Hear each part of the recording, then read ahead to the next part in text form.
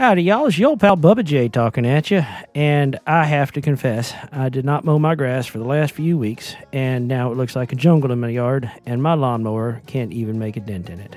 So, I did the only sensible thing that I could think of.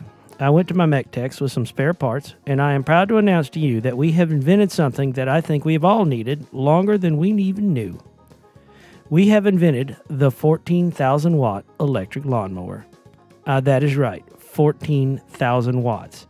Now, this came with a few challenges. The blades shattered before they even reached full speed, so we had to start with carbon fiber and then layer aeronautical materials on top of that with more carbon fiber.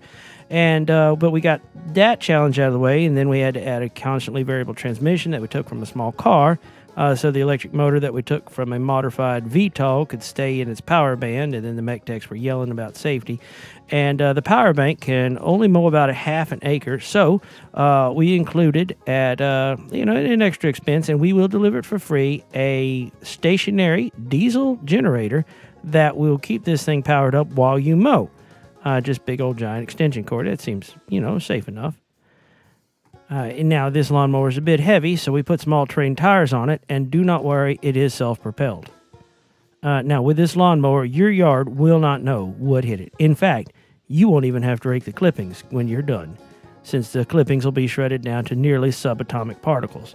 In fact, some people from a group called the Something to Blake, they already ordered 5,000 of them. I've never heard of them, but they seem pretty enthusiastic about mowing their yard enough to split atoms, so, that was okay. And they paid up front. So y'all come on down to Bubba Js on Lenny Smith Boulevard, just past the Waffle House. Just look for the urban mech with the gold rims, dressed like a hot dog. You can't miss it.